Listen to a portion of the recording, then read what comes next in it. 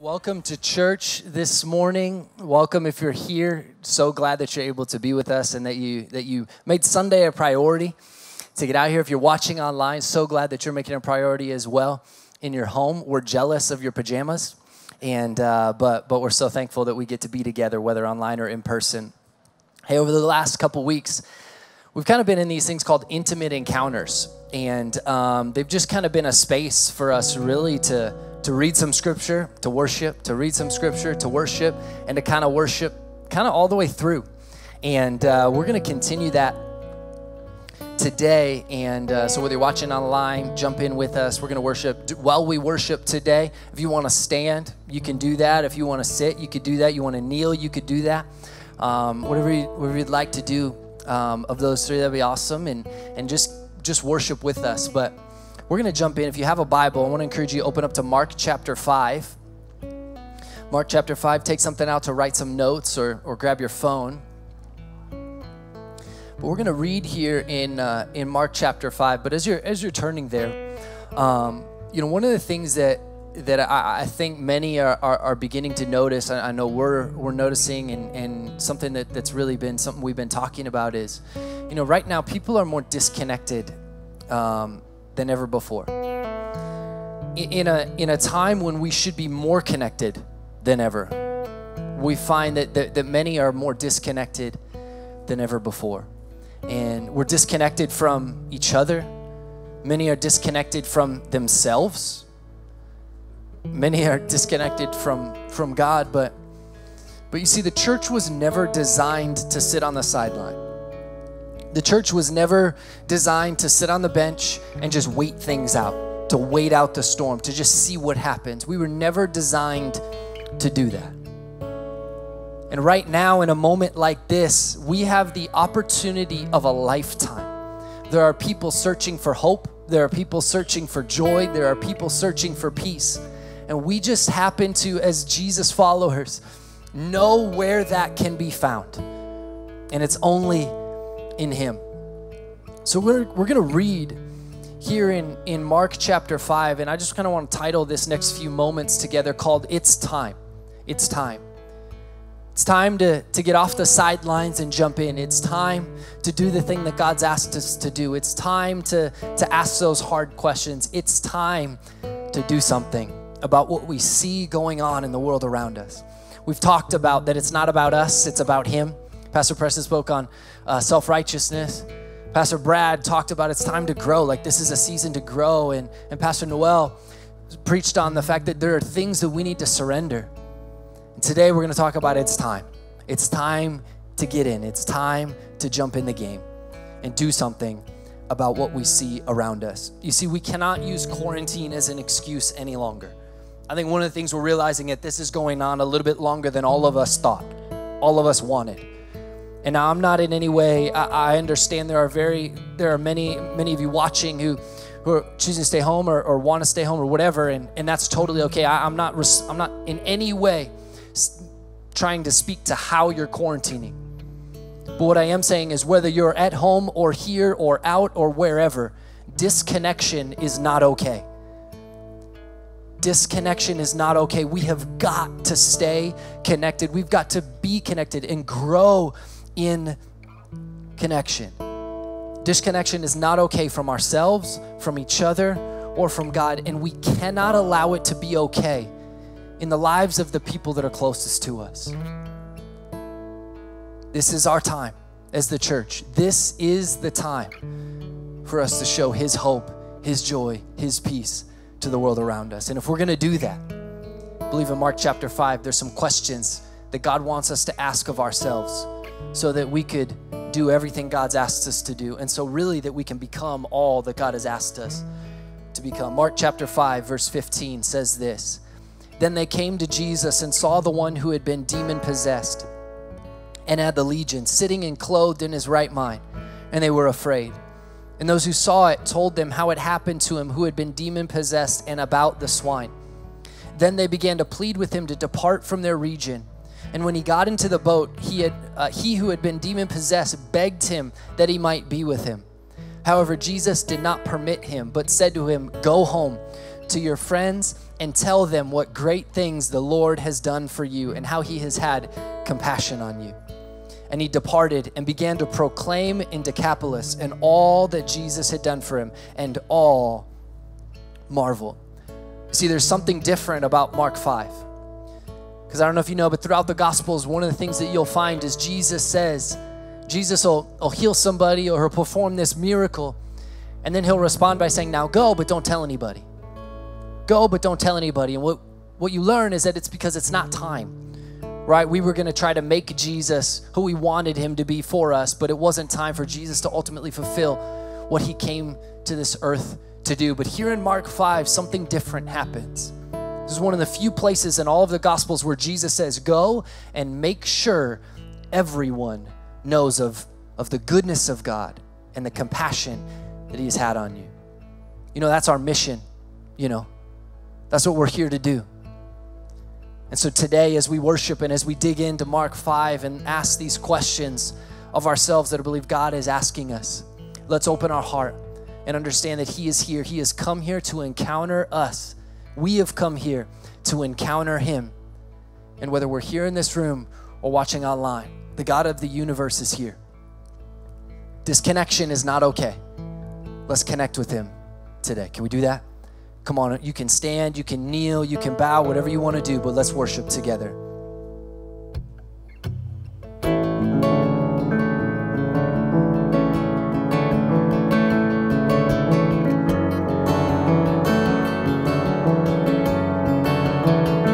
Oh, we want to be with you, Jesus. For we sing, I can't get enough. Can't get enough. Oh, I can't get enough of your amazing love. No, I can't get enough, and I can't walk away. I can't walk away, for I have seen your face, and I can't walk away. Sing, I just want to be, and I just want to be where you are, and I just want to be near your heart. There is nothing like your love, oh Jesus. There is nothing like your love.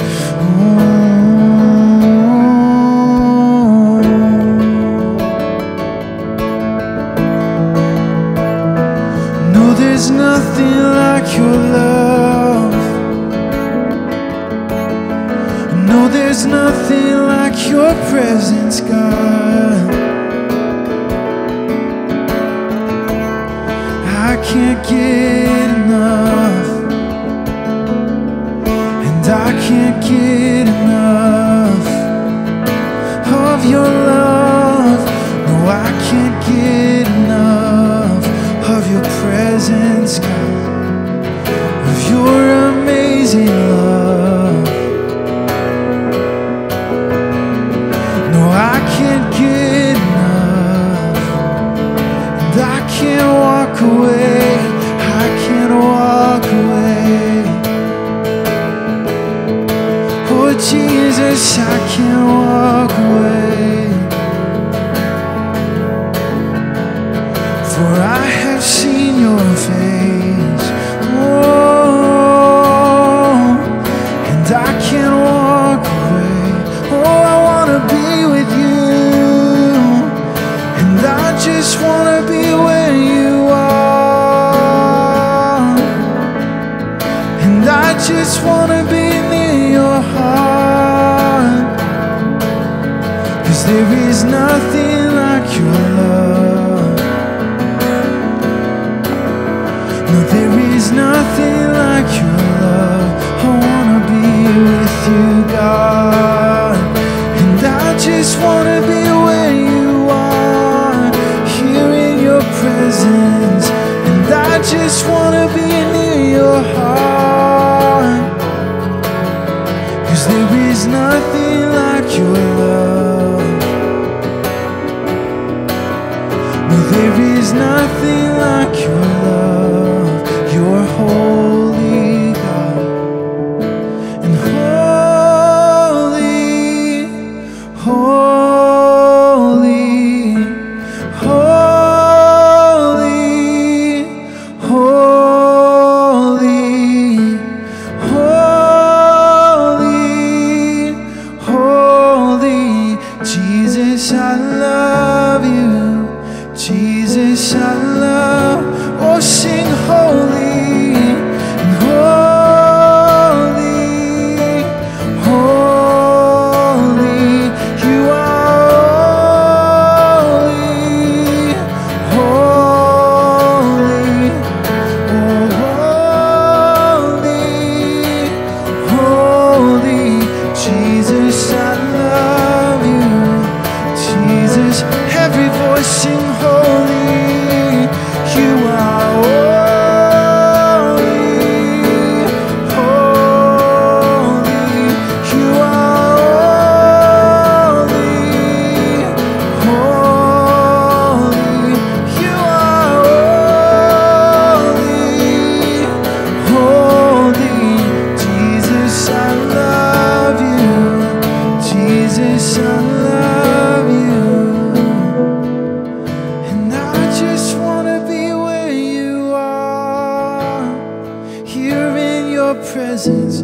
I just want to be near your heart.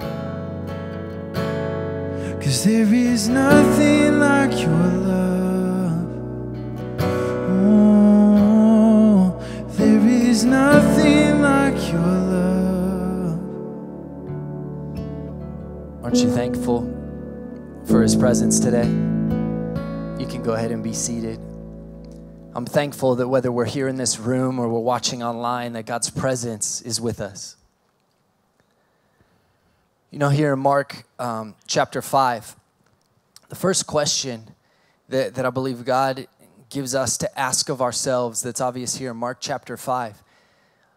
Again, there's something different about Mark 5 in that Jesus makes a point to say, no, you can't get in the boat. I need you to go home. I need you to go back to the city and tell them of God's goodness and his compassion that he's had on you. There's something different in this moment. So one of the things we do is we dig in to see how did this interaction go? And the first thing we see in Mark 5 is that the writer makes it very clear where this man is at. And the first question I believe God wants us to ask of ourselves is where are you at? Where am I at? Okay, if you're taking notes, go ahead and write that down. Where am I at? I wonder, when was the last time that you asked yourself that question? I think there are seasons of my life recently in the last 6 months where I find myself asking that question like multiple times a day. Okay, hold on, Isaac, where are you at right now? Like, how are you doing? But if I'm honest, I think there's some weeks that go by where I maybe haven't asked that question. And it's kind of affected me and some of the relationships around me. But where are you at right now? If you were to be honest, where's your heart at? Where's your mind at? Where's your perspective at?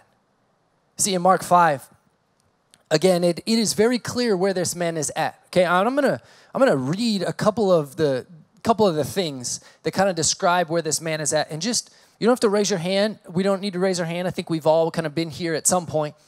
But just go ahead and kind of take a mental note if any of these describe maybe where you're at currently or where you've been recently, all right?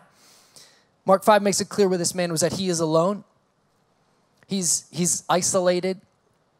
He's kind of in a cave. He's a little unstable. He's a little uncontrollable. He kind of lacks some self-control. He's been abandoned by the people around him. He's cutting himself. He's hurting. Okay? Like that's where he's at. Not the best place. Not a fantastic place at all. In fact, let's read a couple verses just kind of talking about, because again, if we're going to be all that God's called us to be and accomplish what He has us on this earth in this moment, in this present time, right now, with everything going on, we've got to know where we're at. We've got to do something about what's in our heart and what's in our mind. Proverbs 4, verse 23 says, above all else, guard your heart, for everything you do flows from it. Okay? Guard your heart. We've got to know, number one, we got to know where we're at and where our heart's at. And then we've got to do everything we can to protect that. Luke 6, verse 45 says, a good man out of the good treasure of his heart brings forth good. And an evil man out of the evil treasure of his heart brings forth evil. For out of the abundance of the heart, his mouth speaks. Where are you at right now? What's in your heart? What's in your mind? Where do you find yourself right now? Are you doing well? Feel like you're moving? Feel like you're making progress? Or does it feel like you're alone? A little bit. Have you felt isolated recently? Again, disconnection is not okay. We've got to do something about that. See, but the great news about when we ask this question, where are you at today, is number one, that God kind of already knows, okay? Like, spoiler, like God knows where you're at. And one of the things that I've learned over the course of my life is that, to be honest, where I'm at is often a lot more obvious to the people around me than I even think.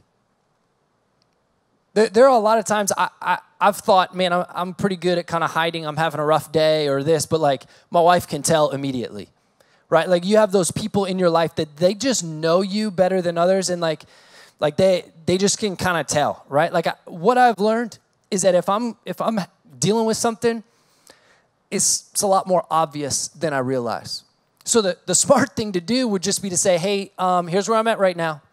God, here's where I am. I'm not going to hide it. You know, everybody else obviously knows too. So I'm stressed. I'm frustrated. I feel alone. This is where I'm at. If we're going to do what God's called us to do, and if we're ultimately going to accomplish that mission, we've got to understand where we're at. But know that Jesus already knows. See, one of the things I love about God is let's just like kind of dig in here and understand that this man is in a cave, and let's just, for the sake of like saying like he's crazy, okay? Like he kind of is, right? Like based on the explanation, that's kind of how we would describe that in like current language, right? He's a little crazy. And now I'm not saying you're demon possessed. I'm not saying I am. But we have our issues, right? Like we've got some issues, okay? But we realize here, like, so in Mark 5, Jesus, they come all the way across the water. Jesus says, hey, got the disciples, hey, let's get in the boat. We're going across the water, right? Now, I don't know about you, but I don't decline a boat ride, okay? If we're going on the water, we're going to go on a boat, like, yes, I'm in. I don't have to pray about it. We're just going to go, okay? And so they all get in the boat, and these fishermen, okay, apparently experience the storm of a lifetime. Because people who should be used to storms on the water all of a sudden are panicking, freaking out, and we find that Jesus is sleeping under the deck. Okay, so they go, Jesus wakes up and he goes, oh, ye of little faith. And he says, peace, be still, calms the storm, and it's just like done, right? Now, then they get to the other side only to realize that this whole like life or death moment they just had was for one guy who's kind of crazy. Like we did all of this for him. And so one of the things that we need to understand is no matter where you are at, like that's the lengths God is willing to go to get to you. That's the lengths he's willing to go to come and meet with us, to encounter us. You see, one of the things you got to understand is an encounter with God is always personal and purposeful. It was personal for Jesus. He went all the way across to meet that one man. And was it worth it? Absolutely. To meet one person. So no matter where you are at today, know and trust and believe that God is on his way to you if he's not there already. In fact, he probably is. Because he knows where you're at. Whether you're watching online or you're here in this room. But we have to know, where are we at? God knows, but do we know? Where are you at? I want you to close your eyes and bow your heads just for a moment. And I want you to ask yourself that question. Where am I at? God, where am I at? Psalm 139 says, search me, O God, and know my heart. Try me and know my anxieties, and see if there is any wicked way in me, and lead me in the way of everlasting. Come on, let's worship together. I'm forgiven because you were forsaken. I'm accepted. You were condemned. I'm alive and well. Your spirit is within me because you died and rose again. I'm forgiven. I'm forgiven because you were forsaken. I'm accepted. You were condemned. And I'm alive and well. Your spirit is within me because you died and rose again. Amazing love, how can it be that you, my King, would die for me? Amazing love, I know it's true, and it's my joy to honor you in all I do. I honor you,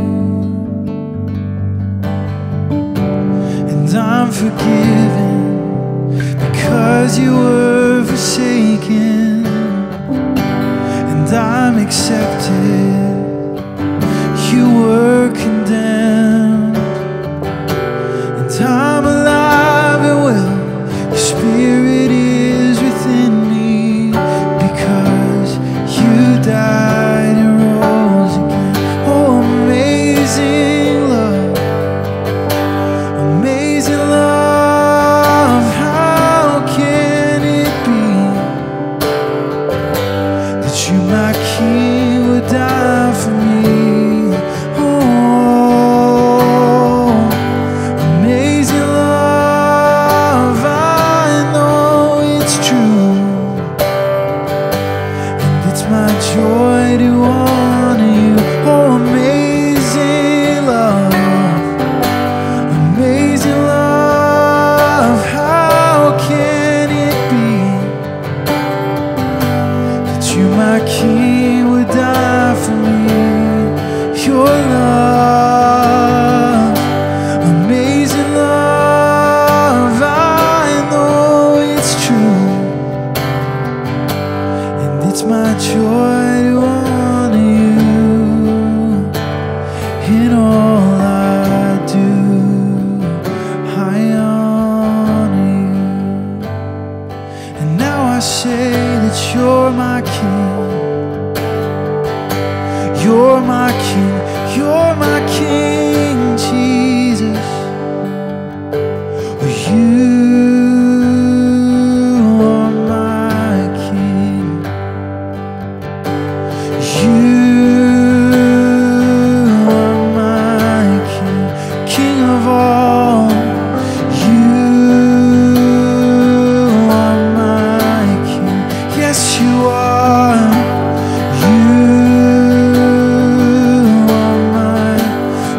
Tell him now, Jesus, you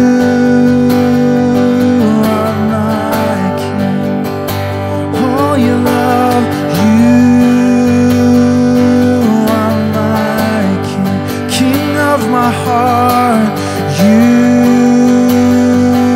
are my King. Oh, you are. You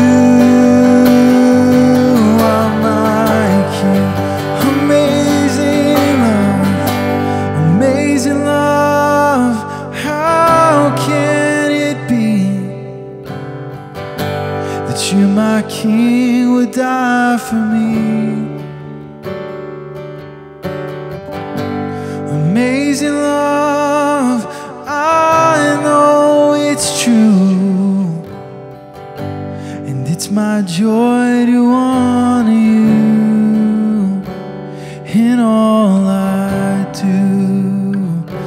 I honor you in all I do, in all I do. I honor you in all I do. I honor you. One of the things that we find about our God is that he knows where you are. And wherever you find yourself today, he doesn't condemn you. He's not angry with you. He's not upset with you. The Bible says that he did not send his son into the world to condemn the world, but that through him we might be saved. The second thing in Mark 5, that the second question that we need to ask ourselves as we look at the context of this story is what needs to go? What needs to go? See, in Mark 5, it's abundantly clear where this man is at. And again, I'm not saying that you or I are demon-possessed, but we got some issues and we have some things that tend to get in the way of us accomplishing what God is asking us to accomplish or do on this earth. And again, right now is the time. It is time for the church not to be on the bench, not to be sitting on the sideline, but to get in and do something about what we see going on in the world around us. And the second question that we got to ask ourselves is, what needs to go in me, in my life? Mark chapter 5, verse 8 says, for he, Jesus, said to him, come out of the man, unclean spirit. Come out of the man, unclean spirit. Ephesians 4, verse 31 says, let all bitterness, wrath, anger, clamor, and evil speaking be put away from you with all malice.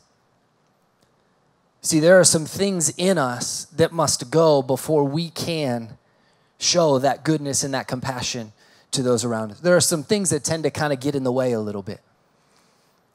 You know, this reminds me when we ask the question, like, what must go? What in me needs to leave so that his goodness and his compassion can overflow out of me? I'm reminded of when I was a kid. So I played baseball my whole life, up until college. And I remember when I was a kid, we would go on all these travel tournaments. And we were living in the Midwest at the time. And anytime we played a tournament, my grandparents are from Wisconsin. So anytime we played a tournament in or near Wisconsin, we stayed at grandma's house, right? Because the food's better, the bed's free, and the food's free. So you're definitely going to stay there, right? And so we would go there. But one of the things you need to understand about my grandma is my grandma was an interior decorator, an interior designer. And so she would, like, companies would hire, she'd come in and, like, design the model homes of houses or design other people's houses. And, like, she designed them very pretty, right? And so grandma, like, hated dirt, okay? Like, again, I played baseball, and I was, like, 12 and 14, okay? So just being in the dirt was half of the fun, right? And so, but my grandma hated dirt. And so we would come to her house, and I'm not kidding. There was one time we showed up at her house, and there was plastic on the floor. Like from those model homes, right? There's plastic on the floor, plastic on the couches, right? And there's just like that, basically sending a message, like, don't sit here, but if you do, like, I've already made sure you're not going to get anything dirty or messy. You know what I mean? Like, she would, even to this day, okay? I'll be 29 in a couple weeks. And even to this day, anytime we go to Grandpa and Grandma's house, I have to have this, like, internal pep talk of, like, okay, don't touch anything. Make sure everything gets put back. Like, put the pillows back. Like, don't leave anything. Because, like, I'm telling you, she will know if a chocolate is gone from the little deal. Like, you don't eat those. Those are for looks, right? The chocolate on the coffee table is just to bring the room together, okay? Like, it's not for you to have any enjoyment, okay? But, like, she's like, no, like, so you don't touch anything. And now we laugh at that, and that's funny, but I wonder, it kind of makes me think that I wonder how many of us kind of have that type of a relationship with God in our heart. Of, like, we kind of plastic wrap it and say, like, okay, God, like, you can look, but, like, please don't touch anything. Like, that area, just, I know, but just leave it alone, please. Or we've got this stuff in our life that we maybe have given a certain amount to God, but, like, there's like that time that person offended us, and we want to hold on to that a little bit, right? So, like, God, like, don't mess with that area. You know what I mean? Like, you can have all this other stuff, but please stay out of the guest room, right? Like, keep your feet off the coffee table. God, like, you can come in, but, like, don't touch the chocolates, you know, because those are That's just kind of, you can look at them, but like, please don't mess with it, right? I wonder how often we kind of have that type of a relationship with God where we say, God, you can come in, but you can't touch anything. See, but in Mark 5, what we realized is that it wasn't enough for Jesus just to travel to see this man. There was something in him that if this man, see, again, an encounter with God was always personal and purposeful. And there was a purpose to Jesus coming. It wasn't just about this man. This moment, yes. But the larger deal of this whole city was going to come to know him and God's goodness and compassion through this one man. It was bigger than just him. And what we find is that it wasn't enough for Jesus just to come and sit there. No, he wanted to get in. Jesus wants to get into your life and mine and do some work, do some digging. But what I've found is that oftentimes we kind of have some areas that we'd rather him not touch, don't we? So the question that we must ask before we go any further is, God, what must go in me? What must go? For some, it might be unforgiveness. It might be offense. It might be bitterness. It may be some anger. It may be frustration. It may be the need for control. But whatever it is, it must go. There are some things in us that must go. So, again, as we go into this next song, Came to My Rescue, we got to understand that even though we have at times been a bigger mess than others, Jesus came for us. And he didn't just come just to say, hey, cool, like, get into heaven. No, he wants to be in relationship with us. He wants to dig in. He doesn't just want parts of your life to get better and grow and be a part. No, he wants all of it. Every area. God did not send his son into the world to condemn the world, to condemn you, to condemn me, but to save us, to free us, to heal us, to give us a hope and a future, to show us what real joy and peace looks like. So as you bow your heads and close your eyes, and as we go into this song, Came to My Rescue, ask yourself that question. Ask the Holy Spirit that question. He is here.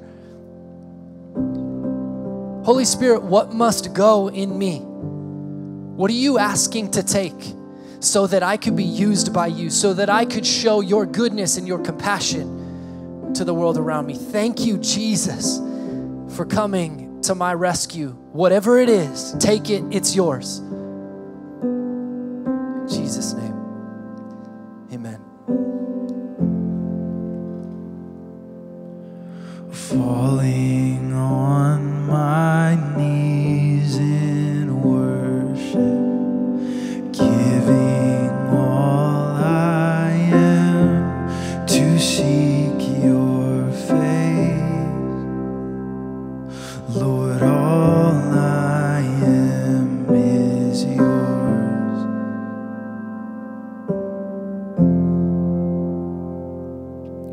And my whole life I place in your hands, God of mercy, humbled I bow down in your presence at your throne. And I called, you answered,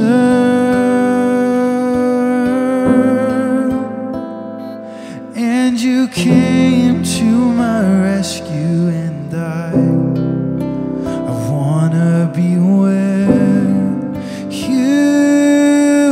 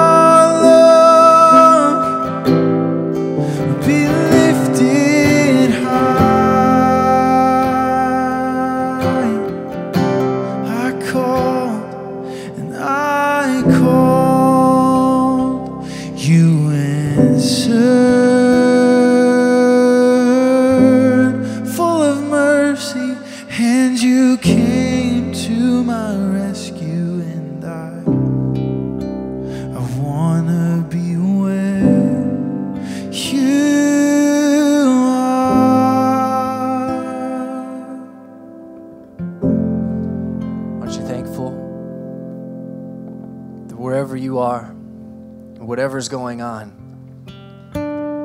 He comes to meet with you and with me, and he loves us so much, he'll meet us anywhere, but loves us too much to leave us there. The third thing we see from Mark chapter 5 is, again, like, it makes it clear where this man is at. It's clear to us. We need to understand where we're at if we're going to do what God's called us to do. It makes it clear that it wasn't enough just to meet him, but there were some things that needed to go. There were some things in him that needed to leave. And then the third question is, what must I do? Having seen his goodness,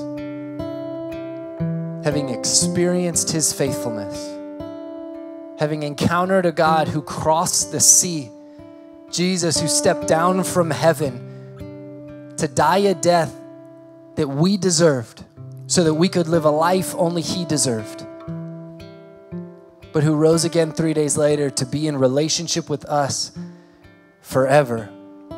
Having experienced that and encountered him, what must we do? We see in Mark chapter 5 that Jesus tells this man to go home. To go home. Now, I don't know about you, but that frustrates me a little bit. Because if I was him, I wouldn't have wanted to go home. Back to the place that abandoned me. Back to the people that tried to chain me in the cave a handful of times. Back to the people that hurt me. Back to the people that I hurt. After Jesus does all this, I'm just telling you, like, I would race him to the boat. Like, I'd beat him there. Like, I'd want to do everything I could to get in there. But Jesus, there's something different. Again, in Mark 5, Jesus says, no, I need you to go home. What must I do? Ephesians 4, verse 32 says, be kind and compassionate to one another. You want to know what you should do? Having experienced the goodness of God and the compassion that he's had on you and me, what must we do? Be kind. But kindness isn't good enough anymore. Like, that's a good start, but that's not it all. Be kind. Be compassionate to one another. Forgiving each other, just as in Christ God forgave you.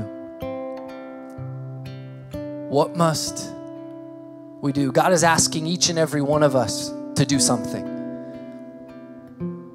In context of everything going on in this world, God's asking each and every one of us to do something with the goodness and the compassion that he's shown to us, so that others can experience that same goodness and compassion. What must we do? See, in a couple weeks ago, I was reading and I was reading the story of Jesus in the garden, and Jesus is in the garden praying, and the Bible says that he's agonizing and that his sweat is like drops of blood, and he asked his disciples for one thing in that moment. He said, hey, would you stay here? Would you pray? Jesus comes back to find them asleep. He's agonizing. He's crying out to the Father. Father, if it be your will, take this cup from me, but if not my will, but yours. He comes back only to find the people that were closest to him asleep in the moment he needed them the most. And I wonder, as people are crying out all around us every single day, if we maybe tend to sleep through some moments. I wonder how many moments I've slept through over the last 6 months where I could have reached out. I could have tried to share some hope or some joy or some peace with those around me. But you know, it's not, we can't sleep any longer as a church. We cannot sleep anymore. It's time. This is our moment. This is the moment to share the love and the hope and the joy of Jesus to those around us. And so what must we do? I got four suggestions. Find a hurt and heal it. Find a chain and break it. Find a need and meet it. Find a hole and fill it. But whatever you do, do something. because there are people all around us crying out. And you've seen his goodness. You've experienced his faithfulness. You've felt his compassion. This is our reasonable response, you know. Like, this isn't even asking too much. This is just what you do when you experience the goodness and the compassion of Jesus. We have to do something about it. Psalm 107 verse 2 says, let the redeemed of the Lord say so, whom he has redeemed from the hand of the enemy. Psalm 66 verse 16 says, come and hear all who fear God, and I will declare what he has done for my soul. It's time, you know. It's time. No more sleeping.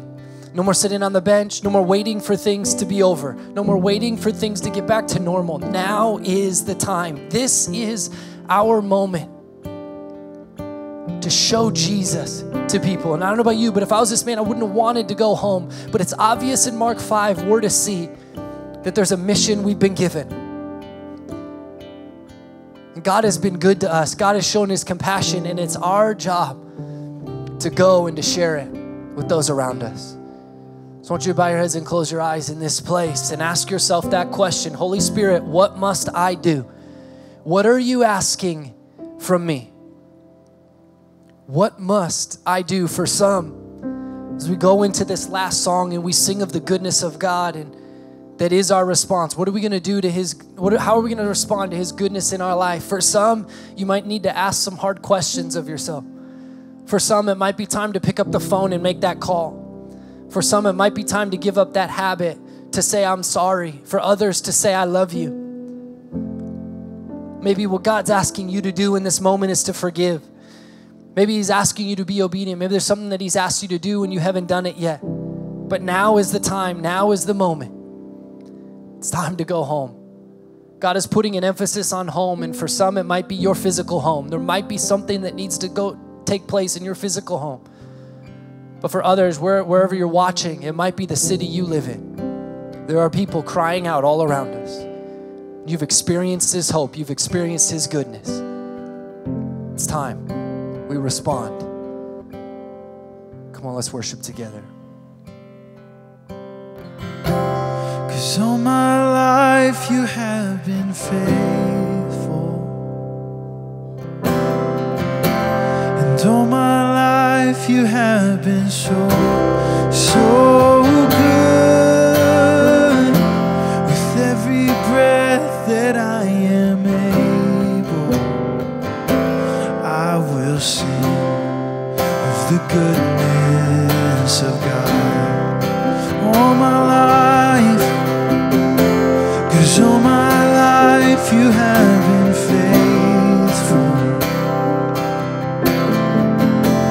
and all my life you have been so, so good. With every breath that I am able, I will sing of the goodness. Let's sing it again. Come on, say all my life. 'Cause all my life you have been faithful. Oh, sing it out. And all my life you have been so, so good. With every breath that I am able, I will sing of the goodness of God. Oh, I will sing of the goodness of God. Oh, I will sing of the goodness of God. Whether you're here in this room or you're watching online, for some of you, your response today actually might be to meet the God who is so in love with you that he sent Jesus down from heaven, across the water, to come meet you in your cave, to have an encounter with you, to show you how much he loves you and cares for you, to give you purpose, to give you hope, to free you, to heal you. For some, you're watching and you say, you know what, I've never made that decision. I've never decided to follow Jesus. I've never started a relationship with him. Today is your day. He's here. He came all the way here to meet you. So with every eye closed, you're watching online. If that's you and you don't have a relationship with Jesus today, I just want to encourage you to raise your hand. Nobody's looking around. It's just me. If you're watching at home, go ahead and raise your hand. No one's definitely watching there. Every week, people are giving their life to the Lord. Come on, if that's you and the rest of us in this room, would you join in with me? Let's pray this prayer. Say, Jesus, thank you so much for coming to meet me. I need you. I'm a mess. I realize today I need a Savior. Thank you so much for dying for me and for raising again to spend eternity with me. Today I accept you. I want to be with you. From this day forward, I will follow you with everything. I love you. In Jesus' name, amen. Amen. Come on, can we celebrate with every single person who just made that decision, whether in this room or watching online? We're so proud of you. If that was you, I want to encourage you to text Jesus to 24587. We would love to help you and set you up with some next steps. We're so thankful for you joining us here today. It's been a great Sunday. Thank you so much for being with us. Thank you for tuning in and watching online.